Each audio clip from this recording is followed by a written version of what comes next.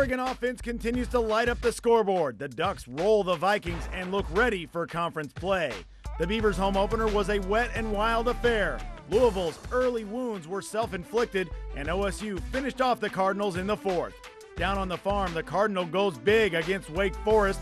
In Tucson, a Big Ten Pac-10 showdown, and the Cats and Hawkeyes trade blows for a full 60 minutes. The Sun Devils go to Camp Randall looking to upset the Badgers, but Wisconsin gets its kicks in the final seconds. In the Twin Cities, the Trojans battle the Gophers and put the Woods to Minnesota in the second half. At the Rose Bowl, the Bruins built their case for an upset of the Cougars, and Jake Mistake rears his ugly head as the Children of the Corn roll into Husky Stadium and deliver the Hurt Locker. With the beginning of fall marks the start of full-fledged conference play, but a 10 spot of Pac-10 football is on tap right now on Inside the Pac.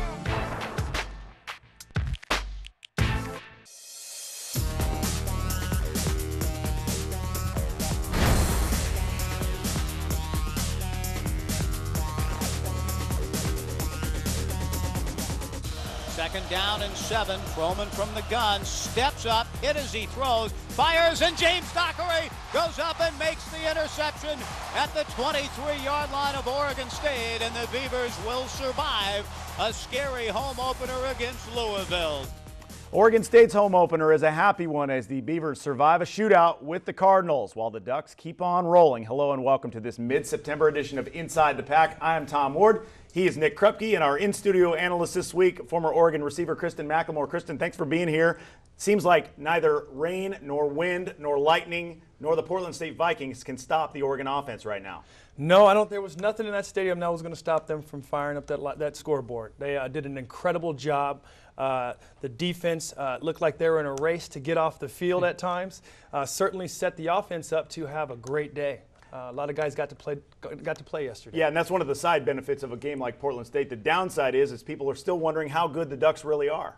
Well, I tell you, it's a great way we rated it and looked at it. The Tennessee game, it certainly gave us an opportunity to see what skill sets they had. But again, we're going to get to see the depth on a game like yesterday, see what those backups are going to have, because as we know, there's going to be times that they're going to be necessary for them to play. Well, there's no question that Oregon has almost unmatched depth in college football, particularly on that defensive side of the ball where 31 guys got into the game. Nick, looking at Oregon State, they, yesterday against Louisville, dodged some bullets early. The Cardinals felt like they let this one get away. Certainly, I mean, the defense certainly had its faults, but early on it could have been 14-0, but you get the big stop there, and then you pop the ball out there for the touchback.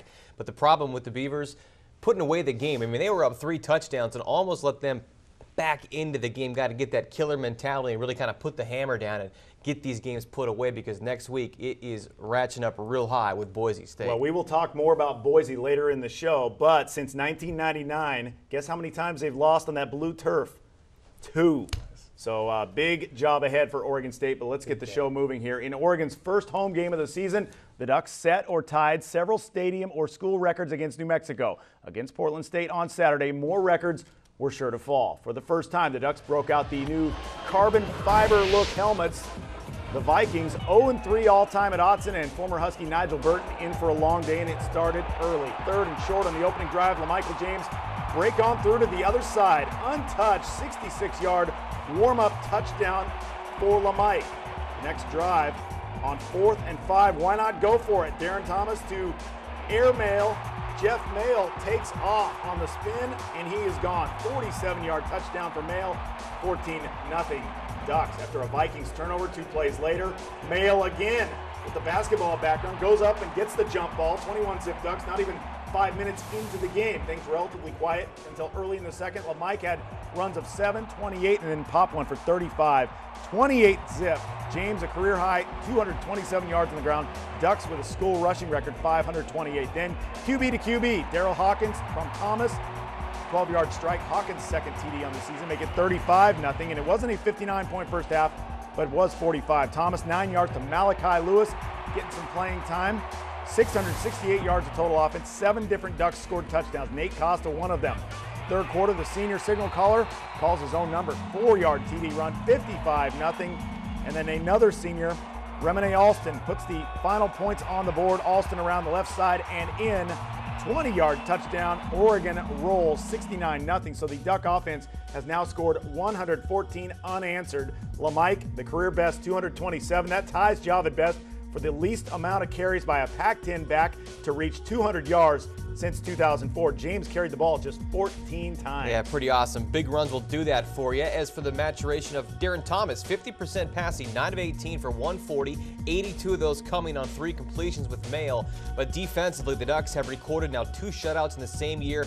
First time they have done that since the 1955 team had 4 of them. The defense, #1 in total D in the country, #1 total scoring D in the country to go along with that #1 scoring offense of the country. Things looking good, but again, who have you played that looks pretty good so far? Most definitely. Well, Cristin, the offense, like you said earlier, it seemed like sometimes it was a race between them and the defense to get off the field. The defense in this game held Portland State 0 for 18 on 3rd down. I mean, that is huge. Yeah, it's tough to compete when you don't convert on 3rd down. That's when you're going to give your guys opportunities to continue playing, keep that defense off the field, get those guys rested. Certainly, we saw the replay right there where the defense gets penetration into the backfield, forces Portland State's Corey McCaffrey into a bad decision, put it on the ground, and then Brandon Baer just went crazy later in the game. He certainly did. He comes up like a bull rushing. He is strong, fast, and he gets after it. And he just is relentless. And then he's nice enough to help up the quarterback. And then when the Duck defense did break down, they would make up for it. Running back gets through the hole, they force the fumble. So it seems like no matter what goes on the field, the Oregon defense can bounce back from it. Certainly. They have a great uncanny ability to be in the right place to make the right play. And then getting back to LaMichael James for just 1 second, 16.2 average per carry. He had runs of 66, 28, 35, 32, 668 yards of total offense. I mean, this is, I think, the best offense we've seen since Akili Smith, the 98 season, because now they scored more in a 3-game stretch than that team did to start the season against the likes of Stanford, San Jose State, Michigan State, UTEP. Great offense right now. I think so. I'm excited to see what we're going to be able to do once this Pac-10 season starts. That's going to be the real qualifier to allow us to know what level they really are going to be able to play it consistently. And I look forward to it. It's going to be exciting. Well, Chip Kelly says they are ready for conference play, and it starts with Arizona State Sun Devils in Tempe on Saturday. Just 1 game into the season, it felt like a 2-week losing streak for the Beavers as OSU had to wait 14 days to play following the tough loss to TCU in Big D. The Beavs' home opener against Big East foe Louisville. Now recall, the Cardinals crushed the Beavs in Kentucky 5 years ago. Opening drive for the Cards. 4th and goal from the 2 in the first quarter. Charlie Strong had confidence in his team, but Bilal Powell stuffed by Stephen Paya and Taylor Henry. Turnover on downs. Next possession, Louisville thought they had the lead. Adam Froman with the quarterback keeper for the score. As he goes in, Celeste Tuamane punches it out. They look at it, they review it, correctly ruled that it was out of the end zone for a touchback, no touchdown.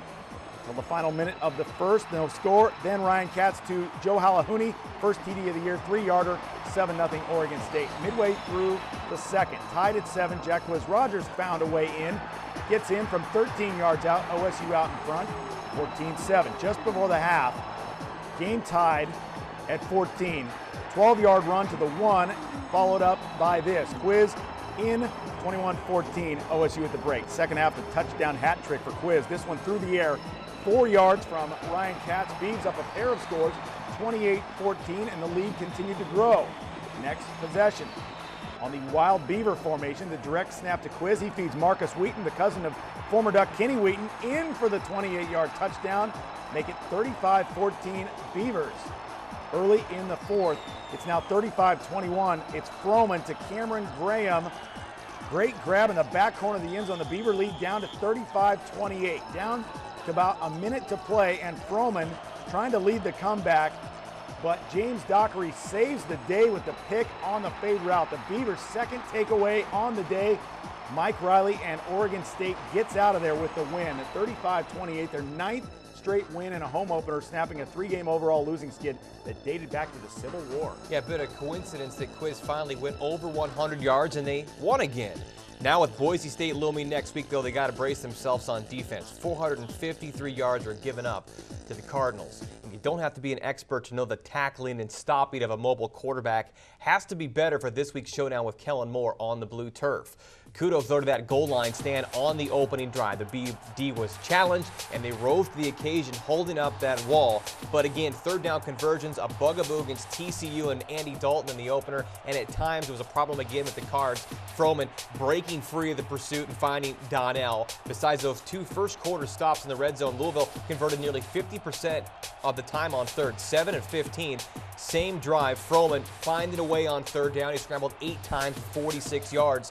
Certainly a younger defense than we've seen in recent years, but they got better as the game went on, clamping down on that big key possession with 3.5 to play. Then, of course, came the veteran INT by Dockery. But the big question now, do they have the speed next week to keep up with a team like Boise State, who brings it on both sides of the football? Well, certainly. We saw a little bit of that yesterday, I believe, where Oregon State maybe at times didn't have the sideline-to-sideline type of pursuit that they needed to really stop off Louisville's offensive attack. They made enough plays to win the game, and that's the important thing because they really needed this game going over to Boise. Well, the Ducks are now 3-0, and even if the combined record of their 3 opponents is 2-7, there's still plenty of reason to feel good about where they are. Still to come on Inside the Pac. The offense is putting up points at a breakneck pace, but the guys on the O are giving it up to the D. Defense, you got to give a lot of credit to them because they're getting guys off the field and giving us opportunities, and the more possessions we can get, the more deadly our offense can be. Plus, the Sun Devils went to camp